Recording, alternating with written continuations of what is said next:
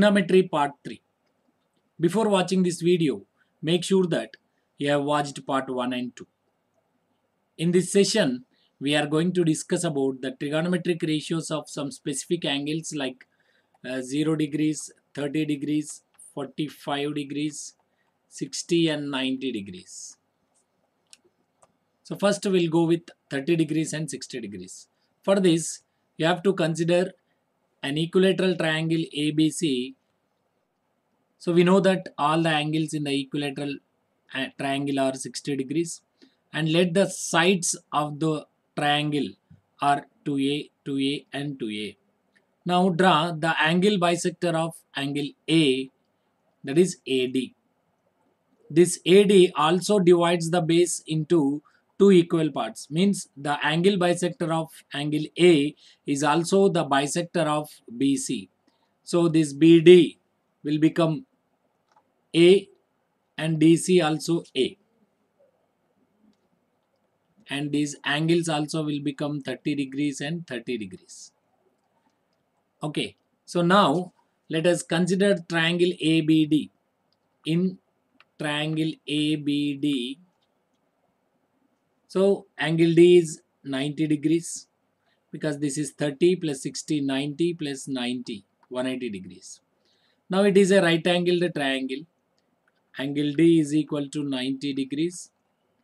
So from Pythagoras theorem we can say that AB square is equal to BD square plus AD square, and AB square is 2A whole square and BD is A square plus AD square. Now AD square will be, send A square to the other side, 2A whole square is 4A square minus A square. So AD square is equal to 3A square. So AD is equal to under root 3A square. Therefore AD is equal to square root of 3 is root 3 and A square is A. So AD is root 3 times A. Now in this, let us consider sine 30 first. Sine 30. So sine 30 degrees. We know that sine 30 is opposite by hypotenuse. So opposite to 30 degrees. What is opposite to 30 degrees? That is BD. So BD by hypotenuse is B, A. So that is, what is BD now? A by BA is 2A. So A gets cancelled, 1 by 2. So sine 30 is 1 by 2. Let us find out cos 30 now. Cos 30 is what? Adjacent by hypotenuse. What is adjacent side to 30? Adjacent side to 30 is AD. So that is AD by hypotenuse is BA. So AD is root 3A by BA is 2A. So cos 30 is root 3 by 2. Let us find out tan 30.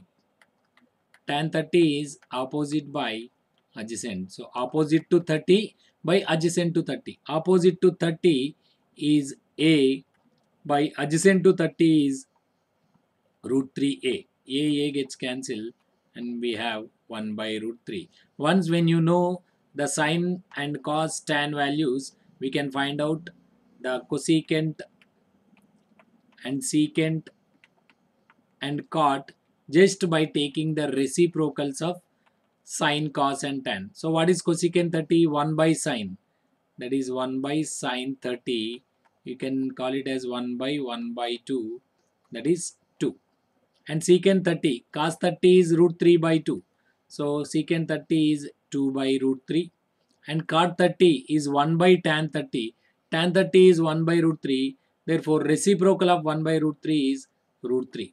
So like this, you can find out sine, cos, tan, cosecant, secant and cot for the angles 30 degrees. Now we will find what are these values for 60 degrees. Now we know that this is root 3 times A and this is A. Let us consider sine 60. Sine 60, again it is opposite by hypotenuse. What is opposite to 60 degrees? Now we have to consider the 60 degrees. Root 3A. Opposite is root 3a. And what is hypotenuse? 2a. So that is a gets cancelled. It is root 3 by 2. Next, cos 60 is adjacent by hypotenuse. What is adjacent to 60 degrees? This is the adjacent to 60 degrees. That is a by hypotenuse is 2a. So again a gets cancelled and it is 1 by 2. Now tan 60 is opposite by hypotenuse. What is opposite to 60? Sorry, opposite by adjacent. What is opposite now? Root 3a by adjacent is a. So a gets cancelled. Tan 60 is root 3. Now let us take cosecant 60. So instead of taking the as reciprocal of sine, we will take the definition hypotenuse by opposite. What is the hypotenuse here? 2a by opposite is root 3a. So that is 2 by root 3. And next secant 60 is hypotenuse by adjacent. That is, what is hypotenuse here? 2a by adjacent is a. So a gets cancelled and the answer is 2. Next, cot 60. Cot 60 is adjacent by opposite. That is, what is adjacent? A by adjacent is opposite is root 3a. So a gets cancelled. That is 1 by root 3. So in this way, you can find out all the values of sine, cos, tan, cosecant, secant, cot for 60 degrees angle. Okay. Now we will find the trigonometric ratio of 45 degrees. So let us take a right angle triangle for this, and it is also isosceles. Isosceles right angled triangle ABC. And the equal sides are A and A, AA. And clearly it is 90 degrees. And consider this as 45 degrees and 45 degrees. Now, clearly triangle ABC is a right angled triangle. So it is a right triangle. So from this we can say that Pythagoras theorem is saying that AC square is equal to AB square plus BC square. So AC square is AB and BC both are equal to A. So A square plus A square, that is 2A square. AC square is equal to 2A square. Therefore AC is equal to square root of 2A square. That is root 2. Square root of 2 is root 2 and square root of A square is A. So AC is root 2 times A. This is root 2 times A. Now let us find out the values of sine and cos tan for 45 degrees. From the definition, sine 45 is defined as opposite by hypotenuse. You can take either this 45 or this 45. Anyhow, you will get the same answer. So I am taking this. So opposite to 45 degrees is A by hypotenuse is root 2A. So 1 by root 2 is the sine 45 value. Next, cos 45 is adjacent by hypotenuse. What is adjacent here? This is adjacent. Again it is A. A by hypotenuse is root 2A. So that is also equal to 1 by root 2. Next, tan 45. Tan 45 is opposite by adjacent. So opposite is A, adjacent is also A. So A by A, that is 1. So now we will take the reciprocals of sine, that is cosecant 45 is 1 by sine 45, that is root 2.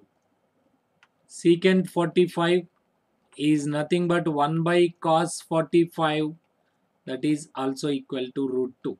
Now cot 45 is equal to 1 by tan 45. That is 1 by 1 is 1. So these are the values of all the trigonometric ratios for 45 degrees. Okay. Next, trigonometric ratios for 0 degrees. So for these 0 degrees, how we have to consider? So let us take a line segment and take the triangle APM where the angle is theta. Angle A is equal to theta. This angle A is equal to theta. Now we have to find the trigonometric ratio for 0 degrees. So before that, I want to define what is sine theta. Sine theta is opposite by hypotenuse. Here opposite is PM and hypotenuse is AP. PM by AP. And cos theta is AM by AP, that is adjacent by hypotenuse.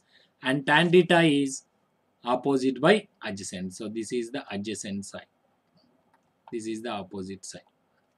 Now, I want to decrease this angle theta. When theta is decreasing gradually, what happens? Let us see. When theta is decreasing gradually, the length of PM is also decreasing, if you observe it clearly. So theta is decreasing more and more and more. At some time, theta will become 0. Then PM also will be 0. Means when theta is equal to 0 degrees, P comma M are coinciding with each other. Okay, then what is the length of PM? PM is 0. And also you can say that this AP, length of AP is becoming length of AM. Because P and M are the same points, then length of AP will be length of AM. Now substitute theta is equal to 0 here, sine 0. When theta is 0, what is PM and AP? PM is 0. So 0 by AP is equal to 0. Therefore, sine 0 is what? 0. Sine 0 is 0. Let us take cos 0. When theta is 0, what is AM by AP? When theta is 0, AM and AP both are equal to each other. So, in place of AM, in place of AP, I am writing AM. We know that AP is equal to AM. So, AM gets cancelled. So, cos 0 is equal to 1. Then, tan 0. Tan 0 is what? PM by AM. What is PM? So, okay, write PM as it is. And what is AM? Okay, write AM as it is. Okay, PM, but PM is 0 here. PM is not 0 degrees. PM is 0. 0 by AM is equal to 0. So, tan 0 is 0. Now, what will be the cosecant 0? 1 by sine 0. That is 1 by 0. The division by 0 is not defined, means it is infinity. And secant 0 is 1 by cos 0. That is 1 by 1 is also 1. Next, we will go with cot 0. It is 1 by tan 0. That is 1 by 0. Again, it is not defined.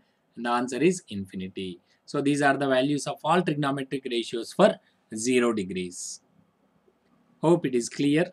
Now we will find out the ratios for 90 degrees. So just now we have considered this triangle APM and this theta is angle A is equal to theta. Now the theta should become 90 degrees. Means we have to increase this angle theta. It is something around 45 degrees, let us say. If it is increased by degree by degree by degree, what happens we will see. And these are the definitions of sine theta, cos theta, tan theta. Now theta is increased and the length of PM is also increasing and the distance between A and M is also decreasing. See, when theta is increasing, AM is decreasing. See, theta is increasing and length of PM is increasing and AM is decreasing. At some point, when theta is equal to 90 degrees, when theta is equal to 90 degrees, A and M are coinciding. A is equal to M, and can I say AP is equal to MP or PM? AP is equal to PM. Okay, I can say that AP is equal to PM because A and M are coinciding. And what is the value of AM now? AM is 0. Now we have to remember that AM value is 0 and AP is equal to PM. Based on these 2 points, we will find out the values of sine 90 now. Sine 90. What is sine 90? PM by AP. PM by AP. So I am writing PM. By we know that AP is equal to PM. Therefore, in place of AP, I am writing PM. So sine 90 is PM gets cancelled, that is equal to 1. Now cos 90 is equal to AM by AP. What is AM? AM is 0. 0 by AP is equal to 0. Next, tan 90. Okay, tan 90 degrees is defined by PM by AM. What is PM? PM by AM. AM is what? AM is equal to 0. So can I say that PM by 0? That is, something by 0 is undefined and which is equal to infinity. Now let us take the reciprocals of these angles. So cosecant 90 is equal to 1 by sine 90 is equal to 1 by 1, that is 1. Next, secant 90 is equal to 1 by cos 90. Cos 90 is 0, that is 1 by 0 is undefined and you can write it as infinity. Then cot 90 is 1 by tan 90 and 1 by infinity is 0. So 1 by 0 is infinity and 1 by infinity is 0. Now all the values sine, cos, tan, cosecant, secant, cot for all the angles 0, 30, 45, 60, 90 we have found. Now if I tabulate all these values, it will be like this. Don't forget to like, share and subscribe.